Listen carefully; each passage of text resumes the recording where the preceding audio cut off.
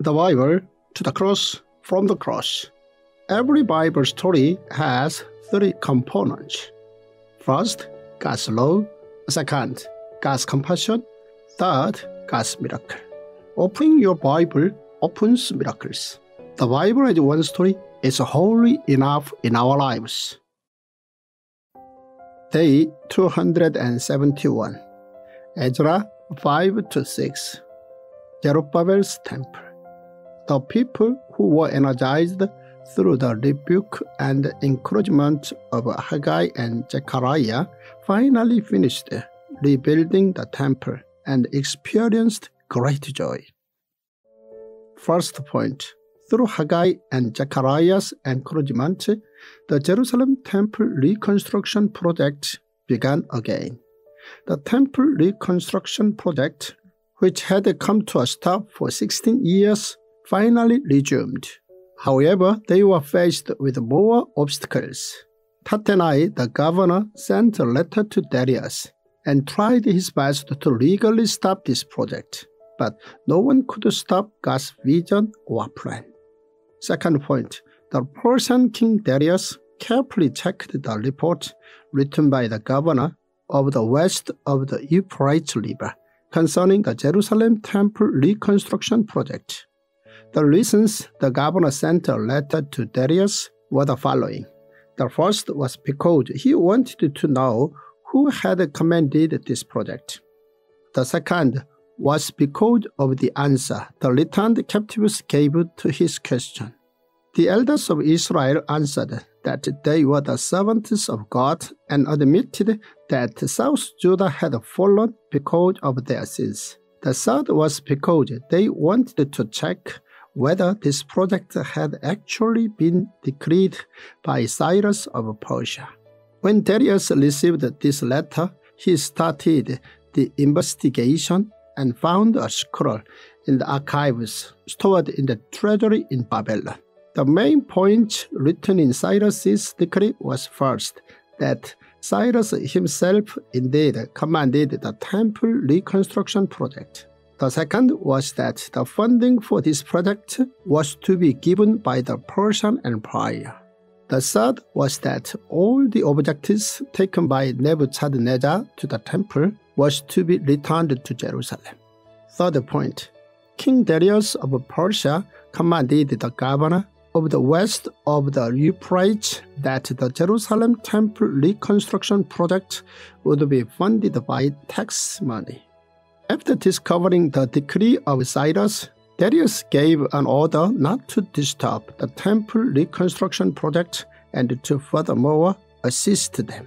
Darius commanded that the funding for this project was to be carried out by tax. The offerings for the Jerusalem temple would also be funded by Persia. The Persian Empire knew that the Jews were a nation who prayed to God, and so this was to ensure that they would pray for the kings and princes of Persia in the newly restored temple. Darius moreover commanded that anyone who rebelled against this would be thoroughly punished. As such, the temple reconstruction project, which had been stopped for 16 years, was begun again with the support of Darius. Fourth point, the temple reconstruction project came to a stop for 16 years, but then it took 4 years for it to be completed once it started again. Eventually, the Jerusalem temple was restored. The project was supported and funded by the Persian Empire, and so the whole procedure was abundantly carried out. The prophets Haggai and Zechariah also were crucial people in this project. And now the temple was ready to be used for offering to God. Although the scale and ceremony of the offering was much smaller compared to the one done by Solomon all those years ago, it was still a marvelous sight. The fact that Israel could come before God and make an offering again was enough. The fact that the returned captives could keep Passover again was like re-establishing a kingdom of priests. Fifth point, the Persian Empire helped with the temple reconstruction project, and at the same time, they burned down Babylon. Whilst the Jerusalem temple was being restored, the opposite was happening in Babylon. When Persia came to attack Babylon during the reign of Cyrus, the Babylonians willingly opened their doors, but when Darius reigned, Babylonians suddenly closed their gates and claimed that they wished to be independent. Thus, Darius took his soldiers and tried to attack.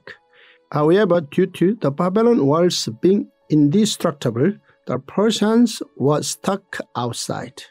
After some scheming, the Babylonians eventually opened their gates. The returned captives who were in Babylon for 70 years would have realized God's plan whilst seeing this. I am thrilled that you have downloaded the Tongdok app.